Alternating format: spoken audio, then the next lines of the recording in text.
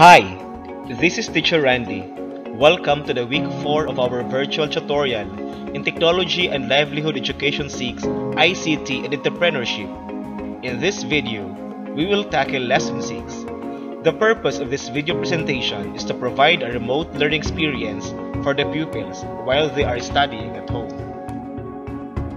The most essential learning competency that will be addressed in this lesson is participate in video and audio conferences in a safe and responsible manner. This lesson is important because it will introduce you to the nature of video conferencing and how it works.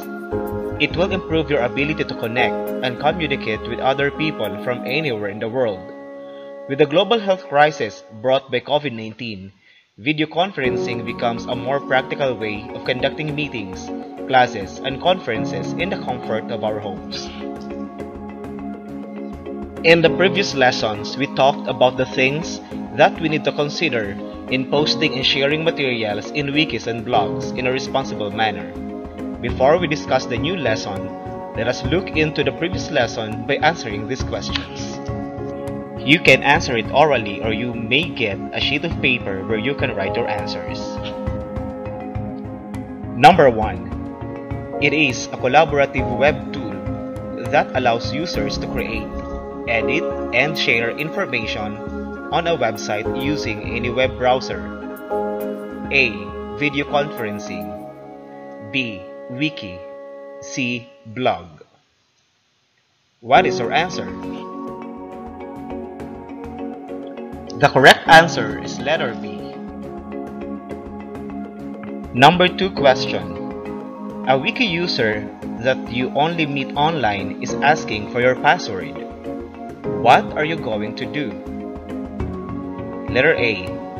I am not going to give my password to that person, and I will tell my parents about it. Letter B.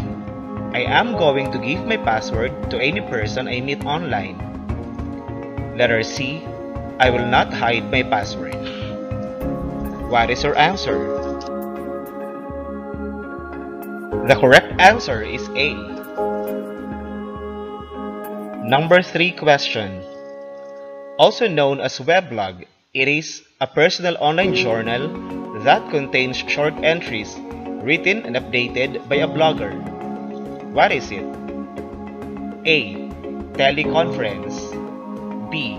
Wiki. C. Blog. What is your answer? If you answered letter C, good job, you are correct. Question number 4. How can you use blogs responsibly? A. Bashing or making personal attacks to persons. B. Sharing pictures owned by other people without asking their permission. C. Posting facts and avoiding the spread of fake news. What is your answer? If you answered letter C, good job, you are correct. Number 5 question. Who use blogs and wikis? A. Businessmen.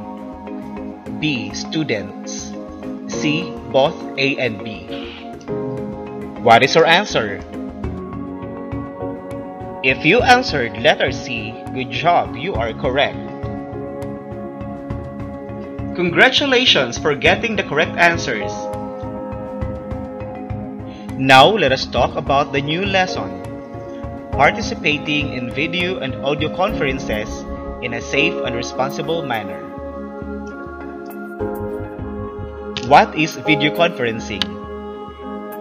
Video conferencing, also called as teleconferencing or web conferencing, is an online meeting wherein 2 or more people can see, hear, and talk to each other using computer networks to send audio and video data in real time.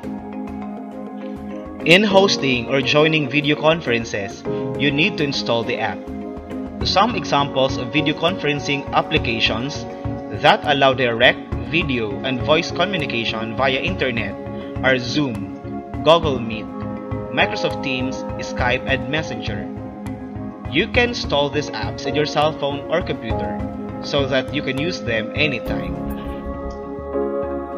The diagram shows the requirements for joining or hosting a video conference.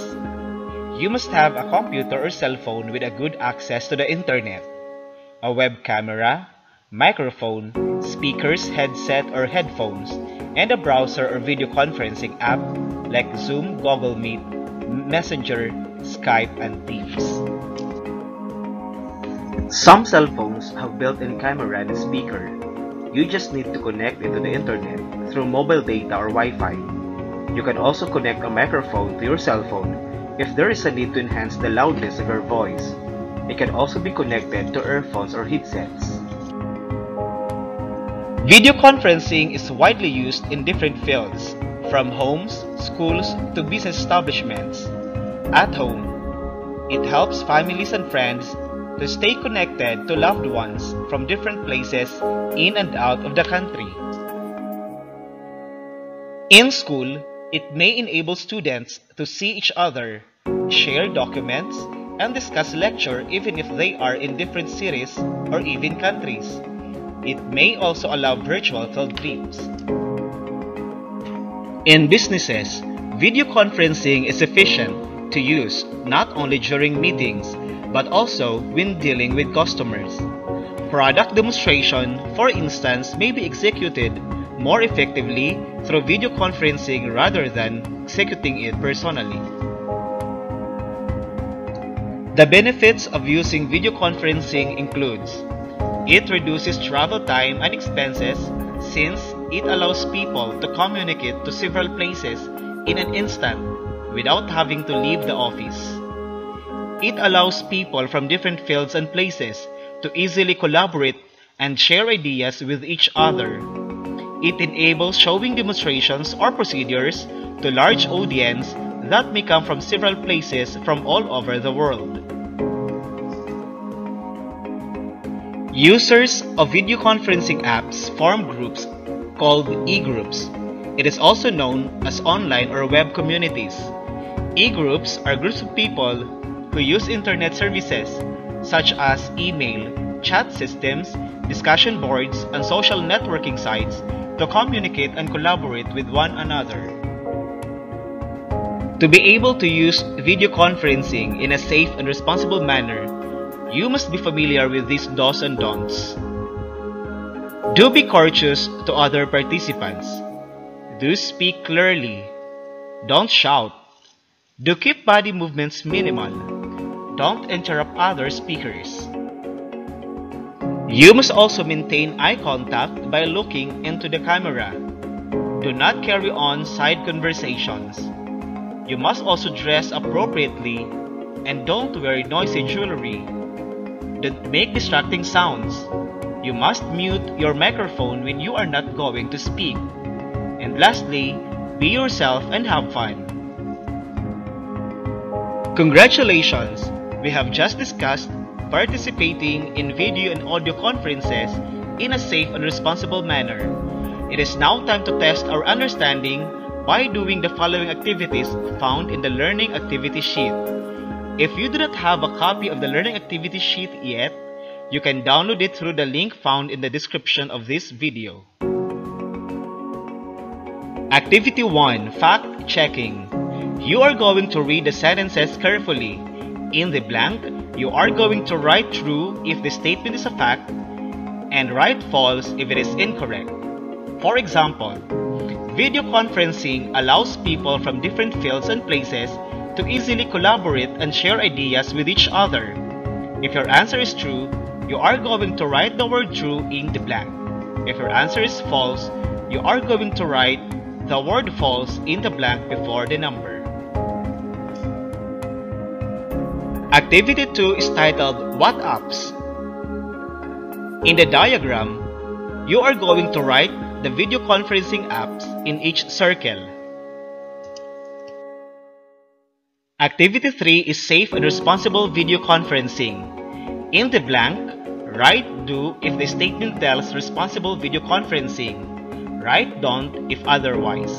For example, blank, maintain eye contact by looking into the camera.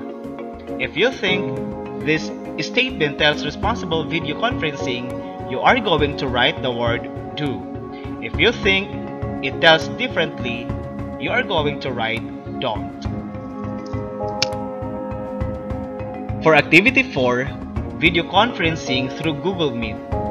Before the meeting schedule, download and install the Google Meet app in your phone, tablet, or computer through Google Play or Play Store. During your meeting schedule, go to a web browser and enter the link. You will be directed to Google Meet, then click Join Now. The link will be provided by your teacher. After doing the activities, it is time to reflect on your own learning. Check the column for thumbs up if you think you can do the statements. Check the column for thumbs down if you think you still need to improve. For example, I can define video conferencing. If you think you can do the statement, check thumbs up. If you think you still need to improve, check thumbs down. Congratulations for finishing this lesson. Hope you enjoy learning with me. Do not forget to hit the like and subscribe buttons. Ring the notification bell so that you keep yourself updated with the tutorial videos. See you in the next virtual tutorial.